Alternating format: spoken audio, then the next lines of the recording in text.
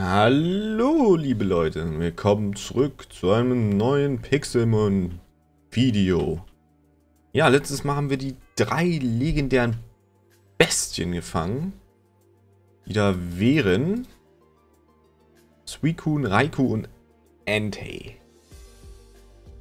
Und um die zweite Generation voll zu machen, fehlt uns noch CELEBI.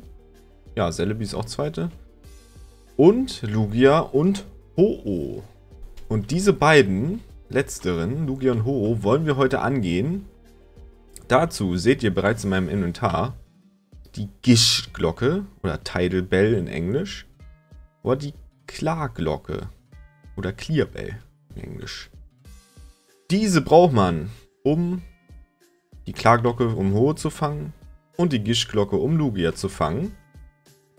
Und dazu müsst ihr Minenschächte durchsuchen, um diese Minecarts hier zu finden. Und da drin kann dann mit etwas Glück oder mit etwas viel Glück eine Gish-Glocke oder eine Klarglocke drinne sein. Meine waren jetzt in einem Mesa-Biom, in demselben, wo wir auch wo das Outro auch, glaube ich, ist. In diesem Mesa-Biom waren beide bei mir. Aber ich musste schon ein paar Minen durchkämmen. Auch ziemlich große dabei gewesen, wo überall nichts drin war.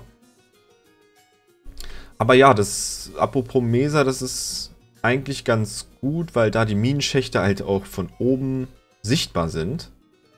Das heißt, das ist eine gute Möglichkeit, um ja, die beiden Glocken zu finden.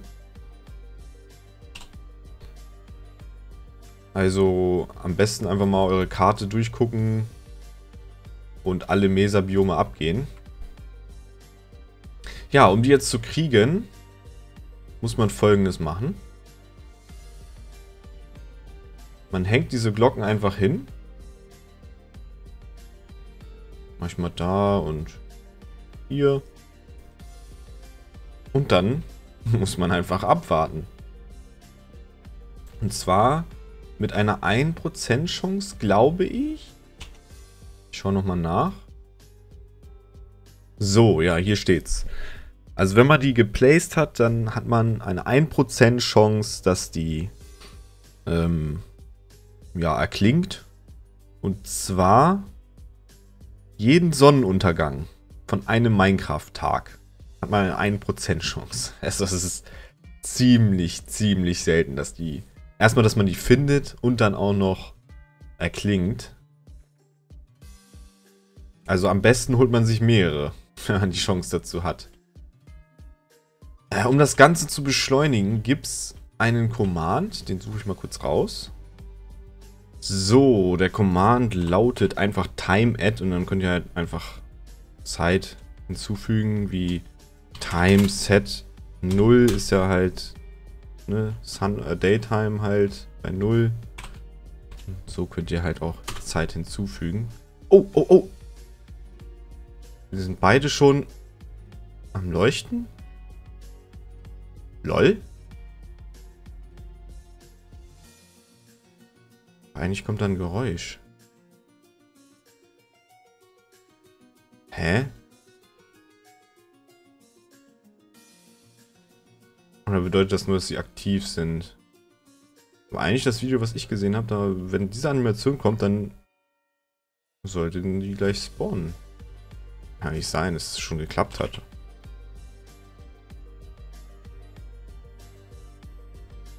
Was stand da gerade?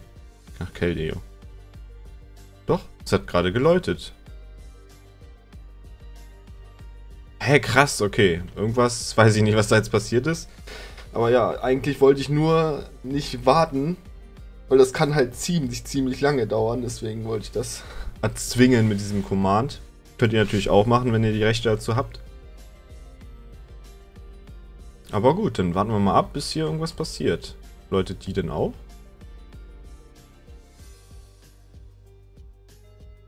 Ja, die läutet auch. Okay. Dann schauen wir mal, welches als erstes spawnt.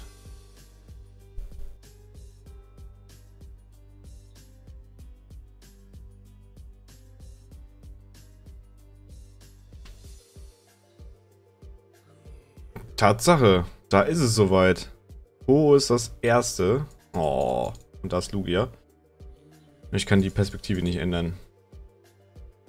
Aber okay, was haben wir vorne? Knackrack. Sweetie. Wir können bei beiden zum Glück Donnerwelle einsetzen. Was natürlich sehr gut ist. Und sie sind auf 70. Das ist auch schon mal gut.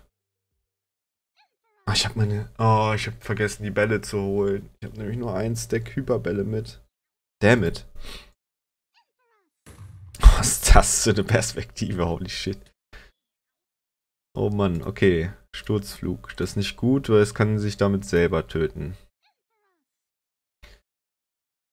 Überlebt es ein Drachenpuls, ist die Frage. Ja, muss. Komm. Sehr schön. Okay, weiter werde ich nicht angreifen. Weil das ist ziemlicher Stress. Gut, dass jetzt Nacht ist. Also gut, dass die bei Dawn spawnen. Ich hoffe, Lugia verschwindet nicht. Bleib mal hier, Lugia, ja? Bleib schön da oben sitzen. Ich versuch's mal mit Finsterbällen. Oh, Lugia, nein! Der Strich ist noch da, Strich ist noch da. Okay. Schön hier bleiben. Oh, scheiße, ey. Wir müssen Ho richtig schnell fangen. Komm schon, Finsterball. Lass mich doch nicht im Stich. Ah.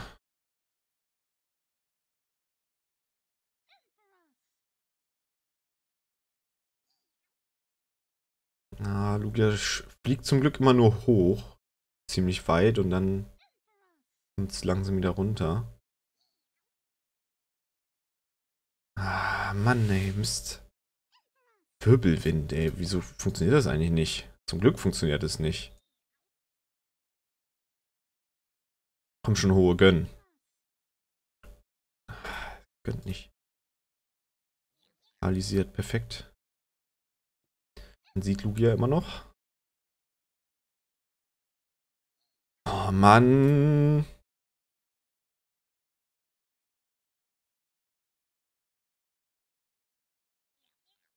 Komm schon, Ho. Nein. Okay, ich probiere es mal mit Hyperwellen. Vielleicht immer im Wechsel.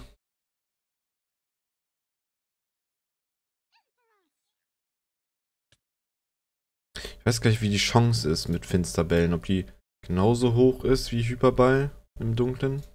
Oder in Höhlen. Ausgebrochen.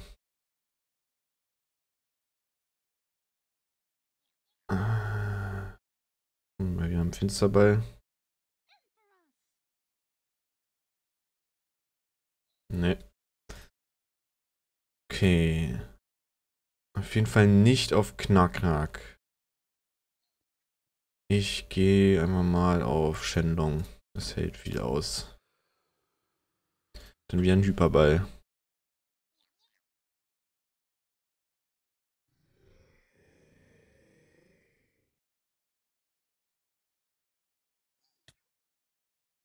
Ah, dammit.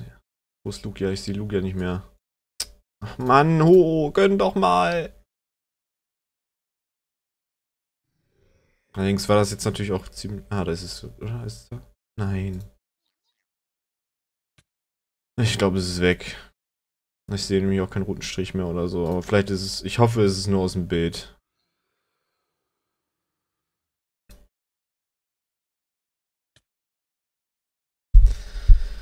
Oh Mann, ey.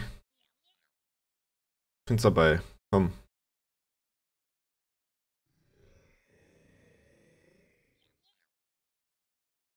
Ich die Perspektive auch nicht ändern kann.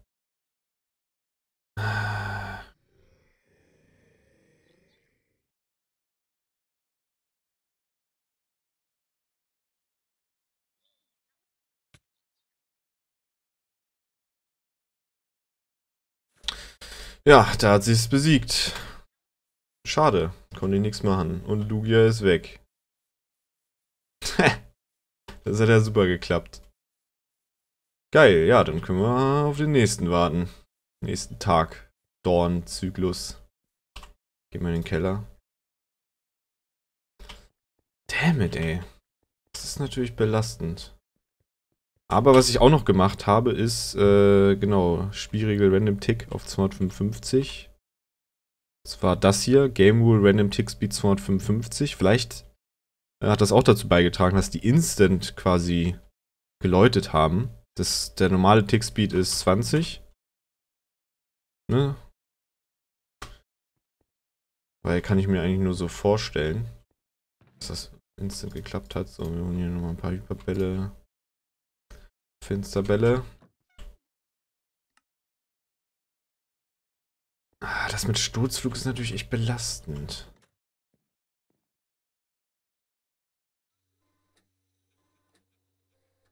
Ja, dammit.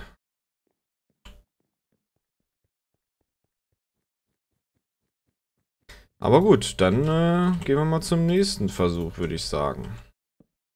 Nein, ist falsch. So. Und zwar... Ah nein, wenn das klappt, sind die Glocken weg. Stimmt, da war ja was. Och nee. Oh, da muss ich wieder tagelang suchen.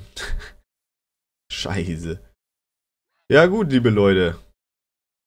Das ist ja dann gespawnt. Wisst ihr auch Bescheid? Wenn das klappt, ist die Glocke weg. Das heißt, gleichzeitig platzieren, schwierig. Aber eigentlich, normalerweise dauert das ja auch ewig, bis das klappt. Also von daher, ja. Gut, dann sehen wir uns für euch gleich wieder. So, liebe Leute, da wären wir wieder. Ich habe ein paar Glocken gefarmt, dass wir auch ein paar mehr Versuche haben, dass es auf jeden Fall diesmal klappt. Und diesmal packe ich nur eine Glocke hier ran. Und den Rest behalten wir erstmal. 2 Klarglocken, 3 Gischglocken. Ich hoffe, das passt soweit.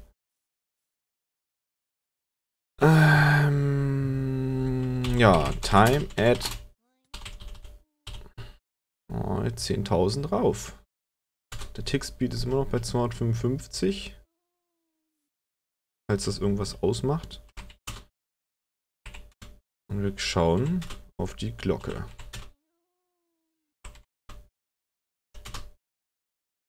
Aber anscheinend war... Ich verstehe es nicht. Anscheinend war es echt nur Lucky.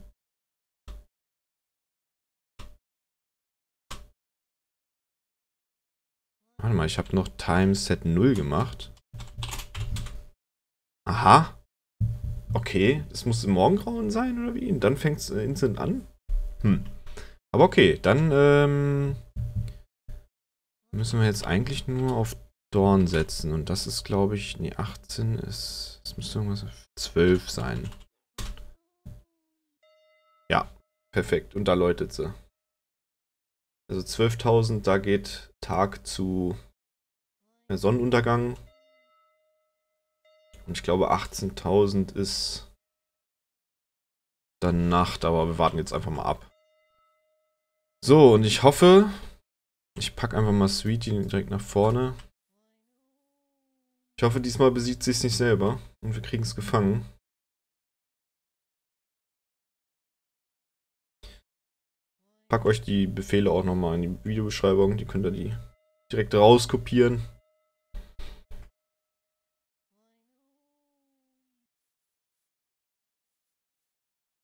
Das kriegen wir noch besiegt. Erdbeben. Juwelenkraft. Das ist auch echt belastend, dass LUGIA da irgendwie weggeflogen ist. Aus dem Sichtbereich. Adamant-Orb. Naja.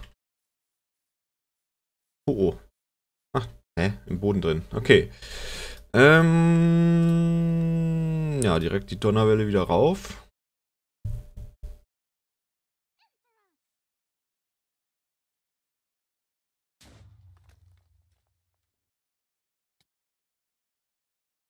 Ja, das ist natürlich kleiner als das davor.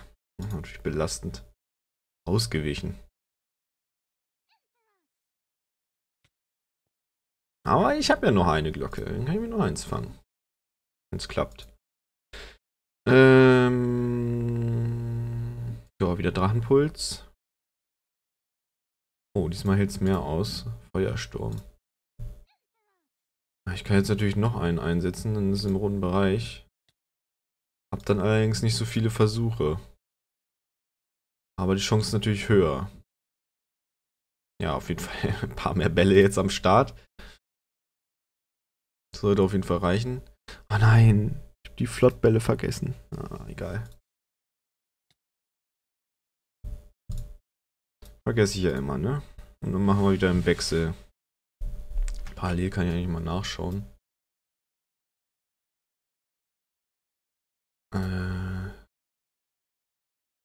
Wie die Chance ist. Finsterball.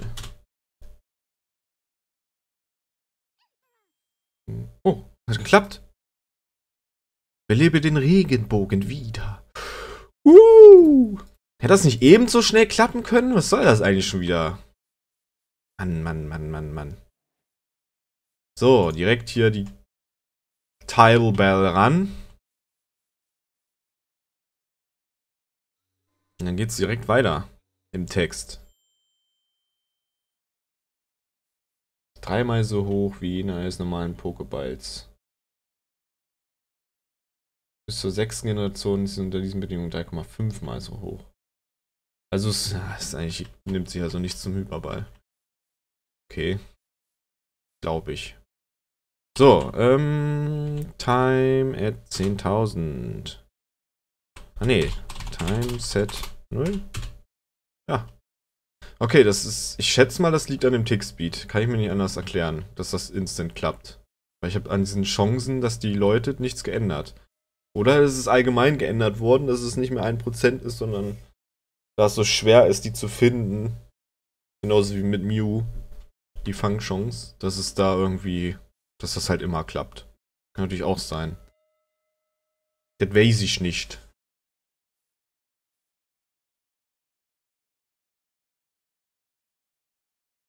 Kann ich ja gleich mal ausprobieren. So. Dann geht's los. Dann machen wir mal 14.000. Ah, das sieht gut aus. Ah ja.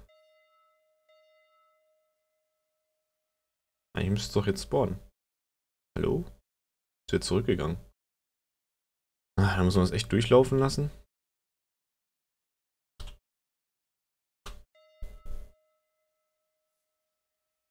Ah, jetzt ist die Animation wieder höher. Okay. Ja gut, dann lassen wir es durchlaufen. Und dann probieren wir unser Glück bei dem guten LUGIA. Das sieht ja auch schon cool aus. Das ist schon cool gemacht. Muss man ja mal sagen.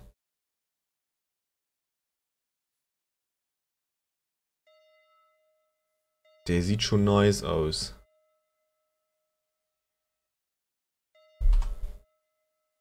Geil.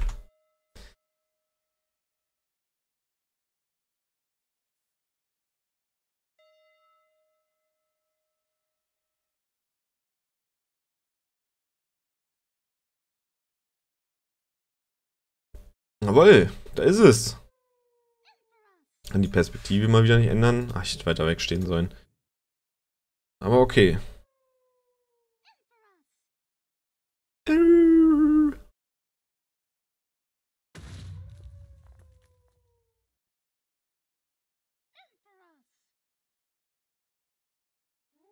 Ausgewichen, natürlich.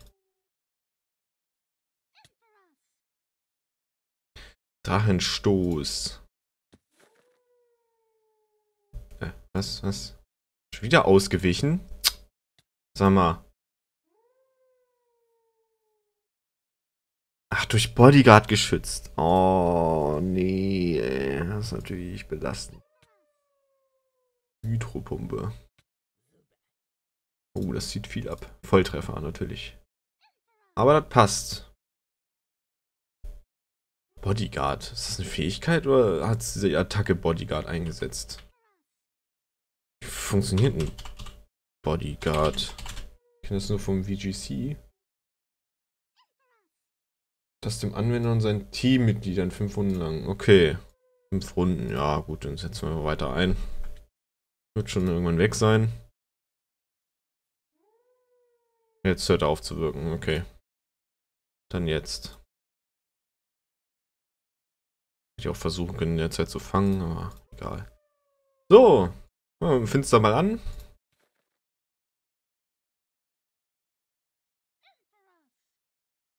Ausgebrochen. Ich kann ja nicht sehen, wie groß es ist.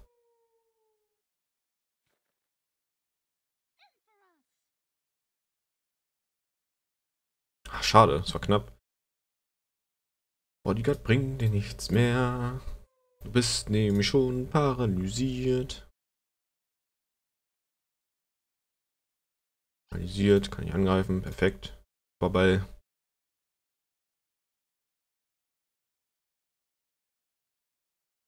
Nope.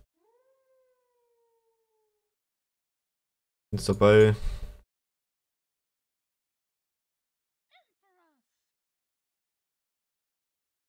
Oh, so knapp.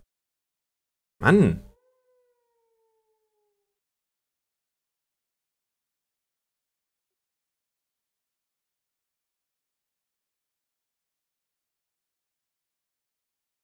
Na, ist glaube ich normal oder klein, groß.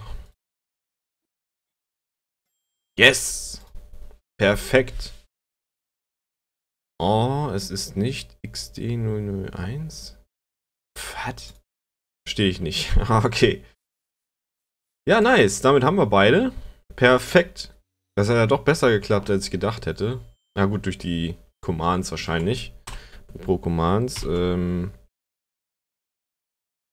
Game Rule. Random Tick Speed 20. Ja, perfekt. So, damit hätten wir das wieder auf Normalzustand. Stimmt, ich kann ja mal ausprobieren, ob das daran wirklich liegt. Indem wir hier nochmal Timeset 0 machen. Ne, liegt nicht daran. Okay, dann haben die das wirklich geändert. Alles klar, dann kommt gleich noch ein LUGIA raus. Aber ist ja nicht so schlimm. Da haben wir es. Das gehört dahin und das dahin. Das ist hier ein Stahlobot drin. Oh, alles voll hier. So. So, das gute LUGIA. Plus Spezialangriff. Größe normal. Perfekt. Das ist doch schön. Und das Ho-Oh. Plus Angriff minus Spezialangriff. Ziemlich hoher Angriff. Weiß gar nicht, ob das gut ist. Spielt man das? Was spielt man mit Feuersturm und so, oder? Ah, weiß ich nicht. Aber auch Größe normal. Ist okay. Ich habe ja noch 2 Versuche. Die mal mit. Das kann sich noch ein bisschen Zeit lassen da. Ist ja noch einen ganzen Tag lang. Das fange ich dann offscreen. Und damit haben wir ein wunderschönes Ho und ein wunderschönes LUGIA gefangen. Perfekt, ich freue mich. Und ich kann sogar noch 2 LUGIAs fangen und einen Ho-Oh. Eins hat ja nicht geklappt. Die ersten. Ja, liebe Leute. Findige Augen von euch haben schon gesehen, ich habe das Zoroark trainiert, das Shiny. Hat ziemlich knallige Farben. Und ich habe noch beim Suchen der Glocken ein Shiny Kaumalat gefunden, welches jetzt hier am Start ist in Form eines Knackracks und hat damit die gute Melu ersetzt. Ja, damit haben wir 3 Shinies schon im Team. Allgemein unser Team finde ich mega geil. Packen wir die beiden mal weg. Mit Chabelle und Sweetie. Also das Team ist schon ziemlich cool. Kann auch so, dann verkleidet sich mal als Gengar, dass halt sowas wie eine Psychokinese von irgendwelchen Pokémon kommt, weil sie denken, da steht ein Gengar. Und dann hat es keine Wirkung. So, liebe Leute. Ich habe mich dazu entschlossen, CELEBI auch noch dran zu hängen. Ich habe mal nachgeschaut, das ist gar kein legendäres, sondern ein mysteriöses. Aber, naja, also ist für mich auch legendär. Deswegen hängen wir das hier noch dran. Dann haben wir nämlich die zweite Generation final abgeschlossen. Und ein eigenes Video zu CELEBI. Weiß nicht, lohnt sich jetzt nicht so. Deswegen hängen wir das hier noch dran. Das spawnt hier in diesen Lavender-Fields, wo auch Shaman spawnt, was gerade der Fall ist in 148 Blöcken. Aber das machen wir mal anders. Ich warte jetzt hier auf CELEBI. Und ja, dann sehen wir uns gleich wieder, wenn ich eins habe. Bis gleich.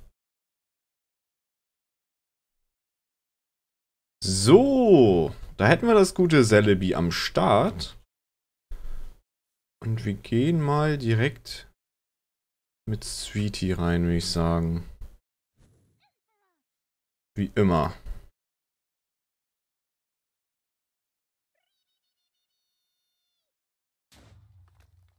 Direkt die Donnerwelle raus. Live Dew, okay, das ist nicht gut. Kann sich nämlich immer wieder voll heilen. Voll heilen. Mein Gott. So, Zauberblatt, okay. Drachenpuls macht guten Schaden, perfekt. Und dann hauen wir die Hyperbälle raus.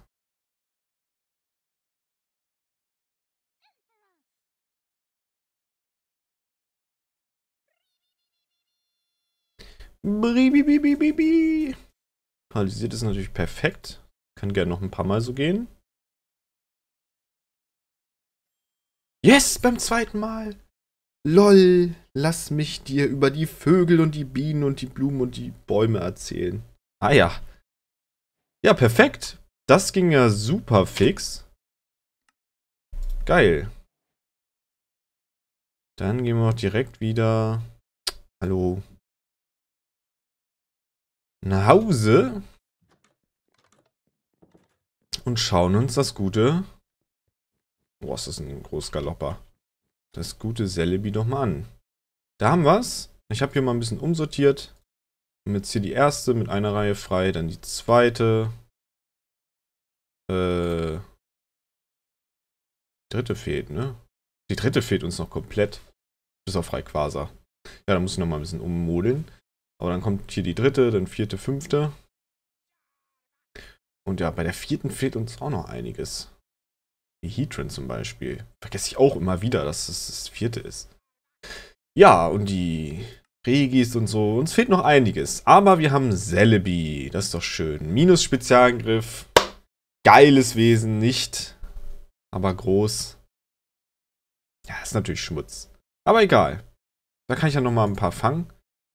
Ja, ich hoffe, ihr verzeiht mir mit den Befehlen, mit den Commands, aber ich wollte es euch halt unbedingt zeigen und so wie ich das im Video halt gesehen hatte, kann das halt bis zu 200 Minecraft-Tage oder so dauern, bis da mal die Glocke läutet. Aber anscheinend haben die das irgendwie geändert oder bei mir ist es irgendwie anders. Ich weiß es nicht, warum.